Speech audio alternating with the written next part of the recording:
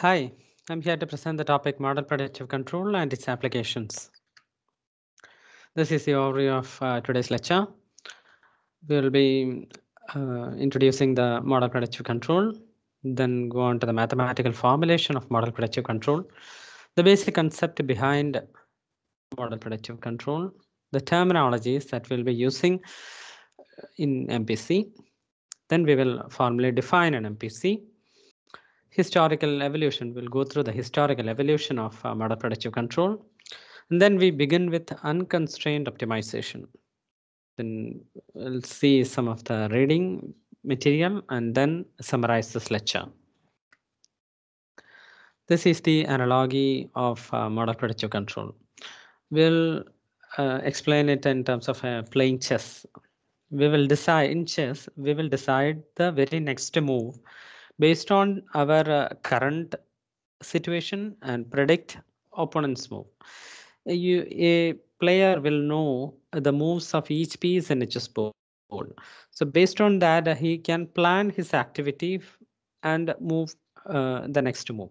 He will also predict what are the possibilities of the opponent's move, and either he will attack the opponent or he will defend the attack from the opponent. So our next move in a chess will based on the prediction of the future strategies of the opponent. So it can also be like a planning activity of our day-to-day work. If our work starts at 9 a.m., we plan the activities for the next 8 hours. And what we do is we implement our planned activity for the next 1 hour. And after 1 hour, we will analyze how much work we have done. And based on that, we will plan, after 1 hour, we'll plan again for next 8 hours. And this planning activity is repeated for every fresh hour until task is completed. So we will plan for 8 hours, we will implement for 1 hour. After 1 hour, we will again analyze how much work we have done, and then we will plan again for the next 8 hours. And this planning activity is repeated until the task is completed. So these are the two analogies for MPC. So here the requirements are, we need a model. In case of chess, our brain has the model of each movement of the piece in a chessboard. So based on that, we can predict the opponent's moves. So there, that is the model. And in planning activity, we know what work is to be done. So based on that, we plan the activity for the next 8 hours. And we need some instrument for accessing our current activity. That is, measurement needs to be done. In case of chess, we look at the chessboard and we know where the position of each piece of the chessboard is there. So that measurement is taken. In case of planned activity, after 1 hour, we need to analyze how much work has to be done. So there is some measurement going on there. And another requirement is the instrument to implement the planned activity. So we need to realize the control. For us to execute, we need some actuator, something to be to implement that planned activity. So that is another requirement. So these three are the primary requirements for an MPC. Like we need a model, we need measurement, and we need something to realize our control. So this is a mathematical formulation of model predictive control. We have a system, and the system is represented in discrete fashion like this: xk plus 1. Next state is equal to axk plus buk. Here xk is the present state at the kth instant, and uk is the control at the kth instant. And we solve an optimization problem, and we are trying to minimize this cost function and find a control sequence such that this cost function is minimized. That is our optimization problem. And our objective function, this cost function, is mostly a quadratic cost function which analyzes the state as well as the control moves. And we will have a terminal cost. I'll explain later slides what a terminal cost is. Now, the advantage of model predictive control is that it can take into account the constraints of a system while formulating the problem itself. So here these are the control constraints as well as the state constraints. So in every practical problem, there will be some constraints in the actuator. So those are the control constraints. We cannot give infinite amount of control input to the actuator. So there are practical limitations. So that will come under this control constraints, and the states of the system cannot go beyond certain values. Say for example, in a tank system, we have a level of 0 to 10 centimeter. So after 10 centimeter, the water overflows. So that state of the state is nothing but the level of the tank. That level cannot go beyond a certain limit. So those are the constraints on the states, and those can be taken into account while formulating the optimization problem. Terminal set also we'll see later, like those are these terminal cost and terminal set, all those comes when we explain about the stability of this controller. Now this is a basic concept of an MPC. Say for example, we are at tkth instant, and these are the actual outputs in the past. So we have a set point and we need to track that set point. So based on our model, which we have in our hand, we will try to predict what are the future states. So this prediction horizon is the instances until we predict the states of the system. So these are the past control moves, and these are the predicted control moves, such that the states are taken to the set point. So a control horizon is nothing but we will be planning until m moves, control moves. So when we implement those moves, we will get the states like this. That is our prediction at the kth instant. So at tk plus 1, this is at tk and this is at tk plus 1, we will again analyze how much the state has moved. The dotted line is the predicted value at the kth instant, but actually due to the disturbance or the model inaccuracy, the actual state reached only so much. So now we are again analyzing, measuring the state, and again for p instances, we will try to predict the future states, and we will try to get the control sequence for m instances, and this first control input again will be implemented. Here at tkth instant, we have implemented only one control, and then at tk plus 1, we are re-optimizing, we are recalculating, redoing the optimization problem again, based on whatever measurement it has at tk plus 1 instant. So that is the concept of MPC. So we will try to predict the future and take actions according to the predicted value. So these are the few terminologies that we will be using in model predictive control.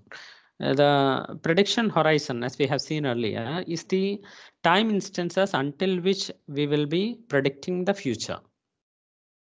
And we will be solving an optimization problem to find our control sequence. Even though we find a control sequence, we will implement only one control input at the present instant. There are cases where we will implement more than one control input. We'll come to that later.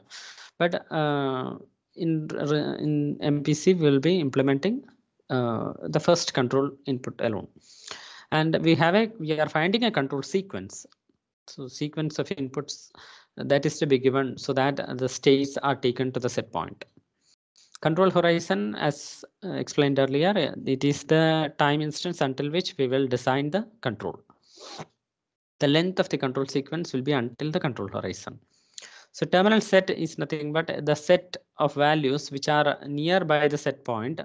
So within that, the constraints will not be active. So it will be equivalent to a state feedback control within the terminal set. This we will see when we are explaining about the stability of MPC.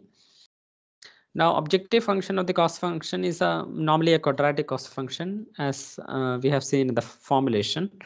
MPC formulation, like quadratic cost function, that is the performance that we need to attain and our control sequence will be trying to attain the performance of the cost function. Now, moving horizon window is nothing but the time instant. This window which we have seen earlier, that prediction horizon, it is like a receding concept. We will explain that later. So after 2-3 slides, we'll be seeing why it is called a moving horizon window. So that prediction horizon, p horizon, at kth instant it was next p instances, at k plus 1 instant it was next p instances, like that. So that p instant is fixed. So prediction horizon is fixed. We'll see that in next slides. Now this is the definition of MPC. Model Predictive Control refers to a class of algorithm that utilizes explicit process model to compute a manipulated variable profile that will optimize a performance objective predicted over a future time interval subject to the constraints. Here the main terms are shown in the bold. So prediction MPC essentially requires a model that is used to predict the future states, and it is solving an optimization problem to find a control sequence. So the optimization problem uses the predicted values using a model, and it will take into account the constraints. So our final output, what we get out of the MPC, is the manipulated variable, a sequence of control values, and we will implement one of the control value and then move on to the next instant and repeat this process again. Now, what are the advantages of MPC? MPC can handle large scale systems with many control variables. It is a systematic method for dealing with the constraints on input and the states. But there are a few limitations for MPC. The primary limitation is its computational requirement. At each instant, we need to run an optimization problem and find a control sequence and implement the present control. So an optimization problem needs to be solved at each instant. So it requires a lot of computation at each instant. And areas of application. Initially, the MPC was introduced in process control industry, but later on it expanded its application to power systems, power electronics, robotics, economics, etc. It is also used in civil engineering. So there are plenty. It is widening its area of applications. Now we'll go through the history of MPC. MPC was initially started at Shell oil refineries in 1970s. And then one of the significant improvement was the proposal of a dynamic metrics controller in 1979. This was proposed based on FIR and step response models, finite impulse response and step response model. So the metrics being dynamic is the essential component of a dynamic metrics controller. So the model is created using finite impulse response or a step response. Now after that, the state space model based MPC was proposed in 1988, and it was popularized in 1993 by Clark, and the nonlinear MPC was suggested in 1995. So the other improvements are quadratic dynamic matrix controller, which was proposed in 1986, transfer function based MPCs. The model is based on transfer function. It was proposed in 1984. Generalized predictive control is a significant improvement. It was proposed in 1987. So the other improvements are like nonlinear model predictive control proposed in 1995. And explicit MPC. It will take all the online computational requirement to offline. So the primary disadvantage of MPC is trying to overcome using explicit MPC. And distributed MPC was proposed in 2007, 2008. And that again is a concept where earlier MPC was used as a centralized controller, and the plant will have several decentralized controllers that will be PID controllers. So MPC essentially controls these PID controllers. So that in distributed MPC, what they do is they will have distributed many MPC controllers controlling the lower level. So another improvement was reinforced learning, which was approximate dynamic programming, which was suggested in 2003. Economic MPC, which was suggested in 2010. So the area, the variety of MPCs that suggested gets there are many different variety of MPCs. Robust MPC was suggested in 1997. So we will see few of the different types of MPCs in the final lecture, and this is about the history of MPC. We will next see about the basic components of MPC in the next class.